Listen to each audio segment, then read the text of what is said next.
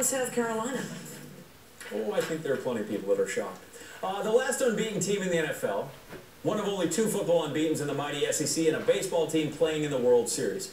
It is a heady sports time in the state of Missouri.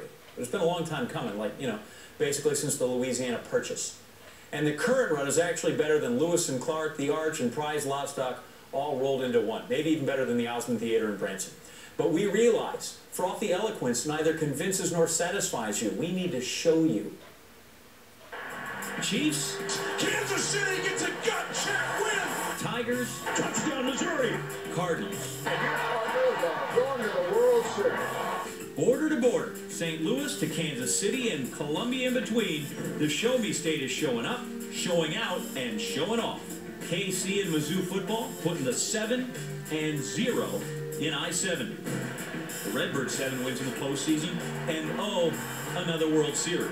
All 3 teams stacked with talent, yes, but each boast the added element of chemistry. They are teams top to bottom. Touchdown, Kansas City!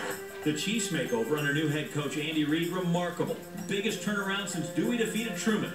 Best start in a decade thanks to the best scoring defense in the NFL, allowing a measly 11.5 points a game.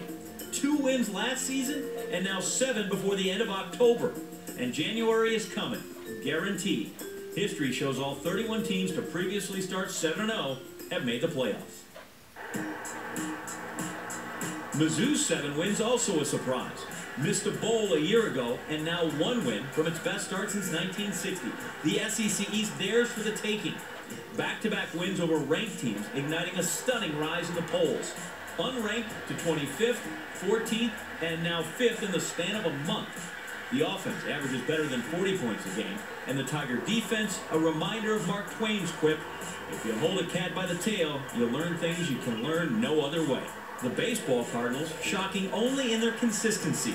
Since the start of the century, 10 playoff appearances, 7 division titles, 4 National League pennants, 2 World Series titles, working on the 3rd, and 1 losing season. Wainwright, Holiday, Molina, mainstays. Guys like Waka, Adams, Rosenthal step in to fill key roles in October. The free agent loss of Albert Pujols, a non-event, plus a $200 million savings. Cardinals, Tigers, Chiefs. The Sporting Mo belongs to Missouri. And there will be considerable stress, nail-biting, and Anheuser-Busch products in play this weekend in Missouri. Saturday night, 5th-ranked Tigers, 21 South Carolina. Tigers haven't beaten 3 straight ranked teams since 1939.